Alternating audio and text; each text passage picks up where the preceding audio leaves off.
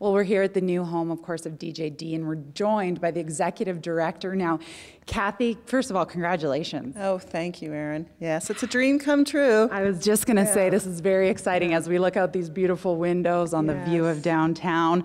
How long in the making has this place been? Oh, well, these projects take a long time. Yes. There's no question. So our very first conversation with our partner in this project, the Kathi Foundation, happened in the spring of 2005. Wow.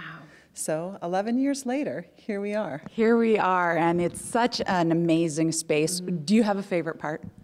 Oh, I don't know if I can. I think, how can you not beat these windows and the mirror and the light and the wide open spaces? It's all just fantastic. And the theater downstairs, Studio 2. So we have 7 studios. Okay. We've gone from 3 studios and 10,000 square feet to 7 studios and 40,000 square feet. Amazing. We are over about 6 stories, 6 levels, and we've built this in conjunction with the Kathi Centre for Charitable Activities. Right. Okay. So DJD is the bottom 6 floors, and above us are 6 floors of office, which will continue the mandate of the Kathi Centre to rent to nonprofits at 75% of market. Amazing. And the Calgary Foundation will be moving in on the top 2 floors. So it's just a great synergy to have all these charities, to have DJD, and adding life to this area of the Beltline was very exciting to the city planners because there's lots of residential, but you need things for people to do. You do, and when you talk about this space and not only what it's allowing the city to be able to come and check out, it's for you guys. What is this going to allow you as a company, as a business, to be able to do? Exactly.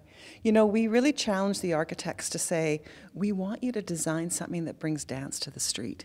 We want people to know that we're here. You know, our other facility, which we loved, you know, it was little windows and you didn't really know what was going on inside. Right. But here you really know what's going on inside. It's a major corridor, so we'll benefit from those people that didn't know DJD existed. Right. Will now know we do.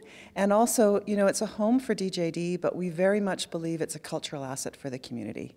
So we have many partners that rent studios from us now for classes and different types of rehearsal, from children's tap groups to contemporary dance children's groups to, we do a program with Parkinson's patients, dancing with Parkinson's, and then Studio 2, which doubles as a 230-seat theater. We have lots of interest from the community.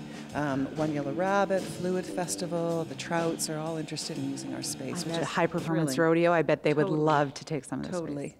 So many great synergies. Doesn't this room just make you want to dance? We're in here without our shoes on. Well, Kathi, thanks so much for doing this, and congratulations. So much. Thank you very much. We'll be back with more from the brand new home of Decidedly Jazz Dance Works right after the break. Stay with us.